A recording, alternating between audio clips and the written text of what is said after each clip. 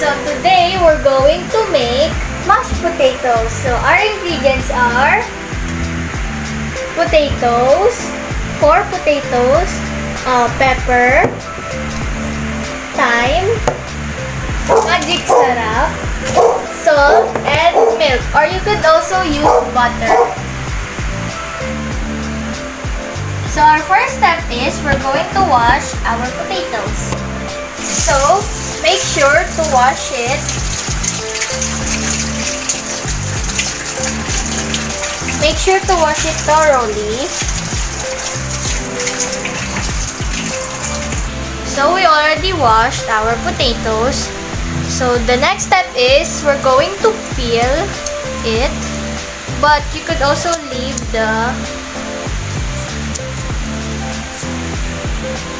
skin if you want, but me, I like it without the skin. So peel it. Done peeling our potatoes. Now we're going to cut it into small so that it could boil faster and easier.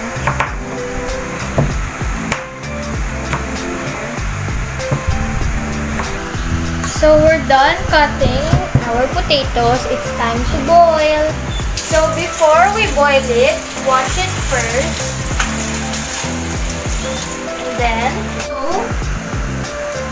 before going to boil, we need to use cold water. So either we use water and then put ice, or we could use cold water already.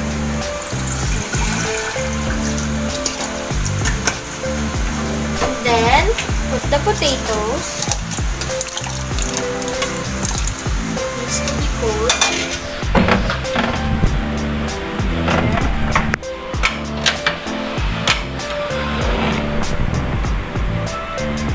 And then we also need to put salt. So sprinkle some salt. And let it boil until it's soft.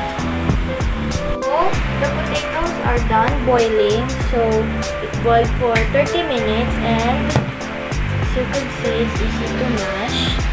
So get a container, strainer, and then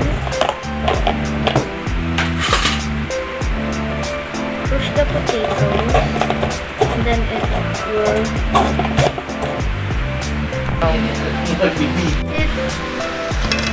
on the strainer so that it will be smooth and creamy.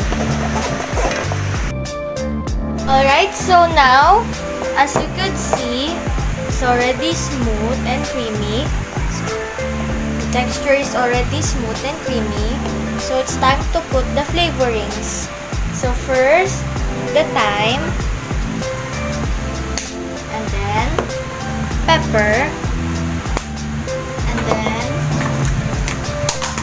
a little bit of salt and magic sarap, and then mix it,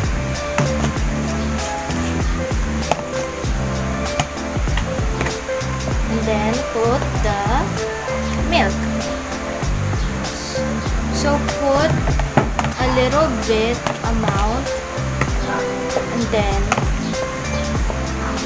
add more if it's not yet creamy.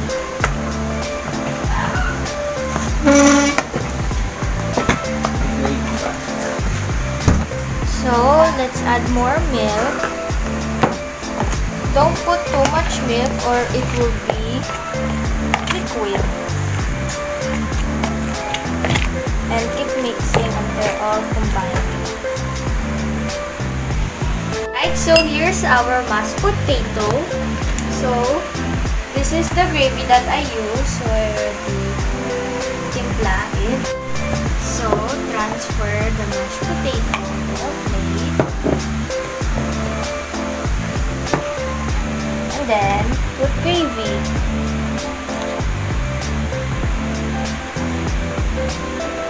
And there you have it, our mashed potato. Thank you for watching. Bye!